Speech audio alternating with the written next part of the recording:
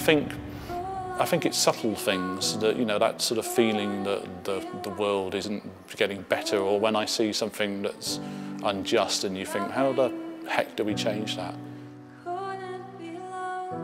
Our armed forces ain't as big as they used to be, our navy isn't as big as it used to be, we're not a superpower like we used to be, we're just this little island that thinks it's big and really we're not, you know what I mean? And every other country in the world knows that we're not what we used to be. I'm born in the late 60s, so I remember the troubles in Ireland. I remember what happened in the 80s. I remember the miners' strike quite well. I remember the riots that we had in places like Brixton in the 80s. I remember the death of PC Blakelock, which is, you know, a current thing in law and in the courts. And it's saddened that things don't change. They just keep coming round again and again and again. North East as a whole, it's you know, it's an area built up on shipbuilding, mine, and it's quite depressed at the moment. I mean, although the rest of the country is supposedly coming out of this recession, we aren't. We don't see it up here.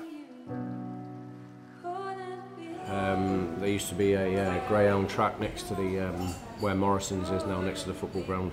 That's gone. A lot of people don't have jobs. A lot of depression. I took the pub over about 6 years ago for no particular reason.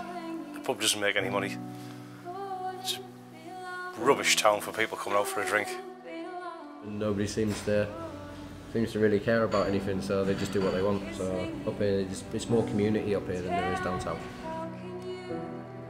Because Hartlepool was the main port during the Napoleonic Wars,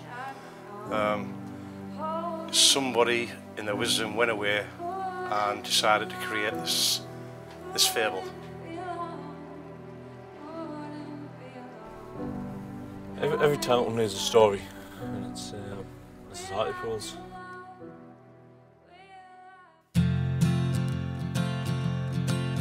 Well, it's up in Hartlepool about the time of France. The Emperor Napoleon was leading all the dance, when up along the coast came a British man-of-war, and the captain's own good monkey got washed up on the shores.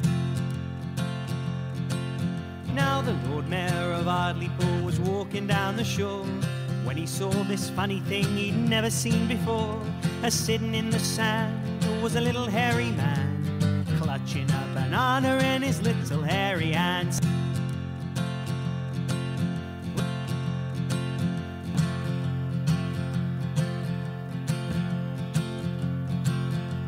Now Constable Parsons, he hurried to the scene. He viewed the situation and he licked his pencil clean. He said causing a disturbance is a serious offence, and everything you say will go down in evidence. Singing old folks, young folks, every man and each, come to see the Frenchie who's landed on the beach. He's got long arms, a great long tail, he's covered down in hair. We think that he's a spy, so we'll hang him in the square.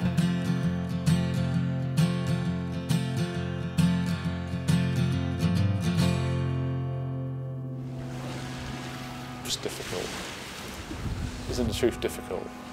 You know, anything about yourself that is true is something that you've got to face up to, and it's even harder when, yeah, people find the truth difficult to believe, to deal with. Half of people will tell you the story as the traditional story, and other people will say, oh, it's just a story. Personally, I think something happened. Maybe not hanging of a monkey, but I think something happened, and it's just kind of snowballed into this legend that we have now.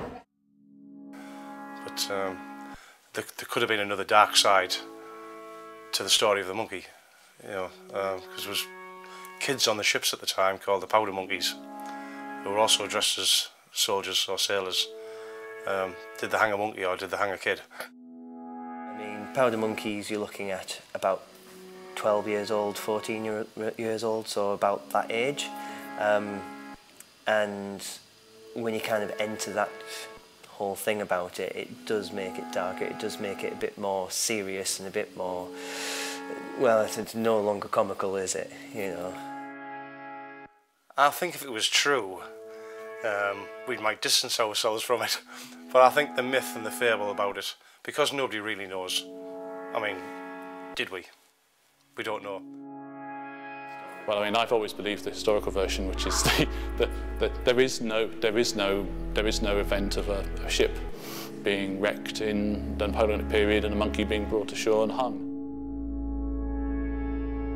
Myths change. One thing about myths that you've got to realise is they change all the time.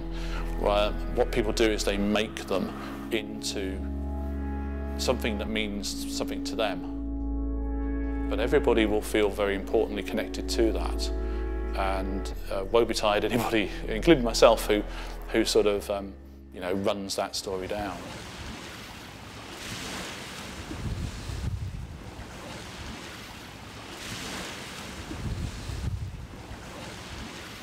It's a legend, it's our legend, and they've kind of embraced it, and I think the townspeople of Hartlepool know that it's a little bit silly, and they kind of embrace that, and they kind of have been able to start laughing at themselves because of it, and they're not taking it too personally nowadays, and it's kind of acknowledging it that's a bit of a legend and trying to make it a good legend in its own right. Comical story, isn't it, at the end of the day, you know what I mean? These idiots from that small town in the northeast, look, they hung a monkey. But I don't know, people say it as they say it, you know what I mean? It is a funny story, I suppose, so to speak. A bit cruel to animals like, but it is what it is.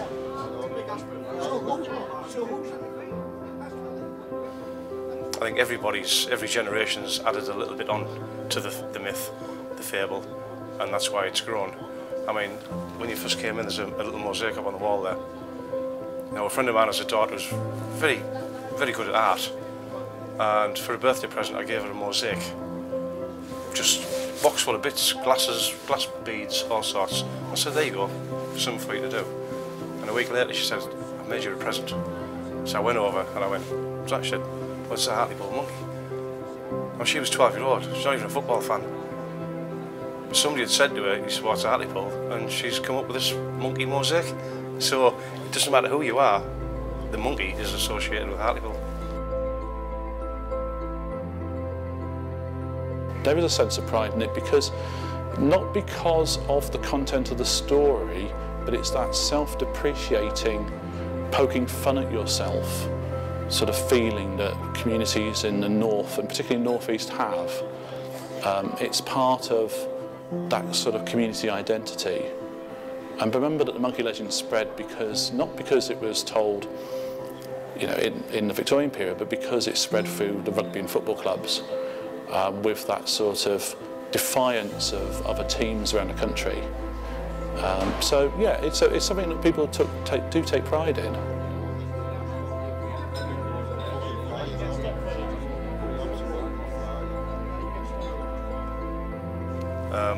If somebody else came in and took that identity away, I think that would hurt the fans, the club, the town quite a bit. So we need to maintain this identity of the monkey. It's what makes Hartlepool Hartlepool, so they've kept the story going, because at the end of the day, without the monkey hanger story, Hartlepool has no identity. We didn't have this.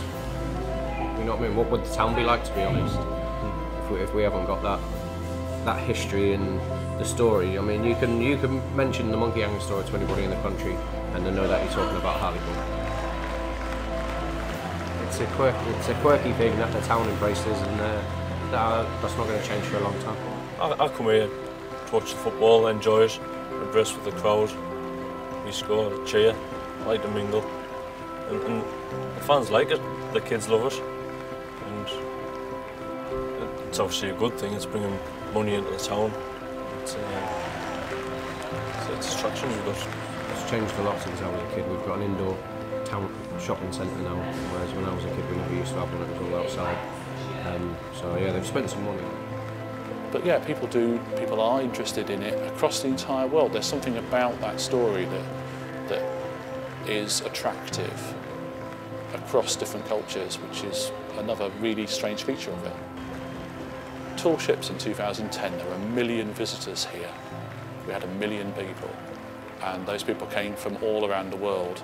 And I remember being hugged and carried along by a group of Malaysian sailors who didn't speak English. I don't speak any of their languages, and yet people were joining in together. It'll always be, Hartlepool will always be famous for the hanging of the monkey, regardless of what anybody else tries to claim.